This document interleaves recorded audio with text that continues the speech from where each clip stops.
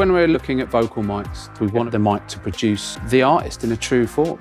And it was immediately obvious to us that the KSM11 was doing that better than anything else. When I compared it to the other very popular mic, the 11 had a much better high end to it. It was much smoother, much more natural.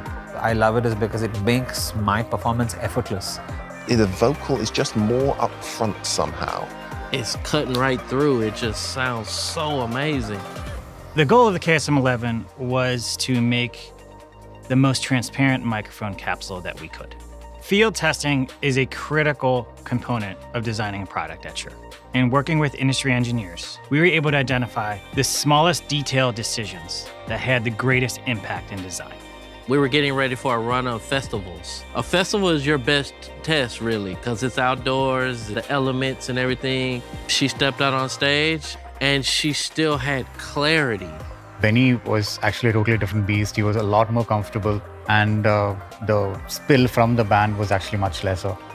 Those early KSM11 prototypes sounded great. We could have actually shipped that product, but that's not how we do things at Shure. Shure is a company that understands the bigger picture with their product and how they're designed not just for the user, but also the audience. Rappers, MCs, they always cup the mic. That is the notorious problem with hip hop.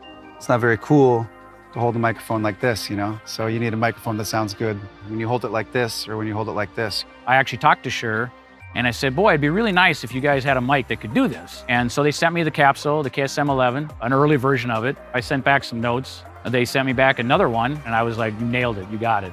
It is consistent whether or not your artist cups the mic. As a musical theatre vocal mic, where achieving vocal clarity is absolutely sound design 101. My first experiences of it is that it is a great step forward.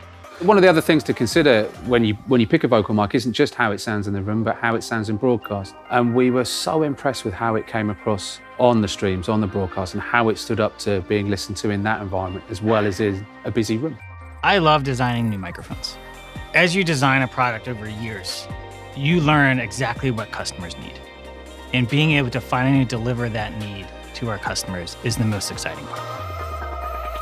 The KSM11 compared to other capsules, I think it's far superior. Put it in your lineup because it's going to be a natural sounding mic. We're using it on our leading man with absolutely no debate. It's honest and it does exactly what you need it to do as an engineer. I can just trust it. I can trust that capsule to get the job done.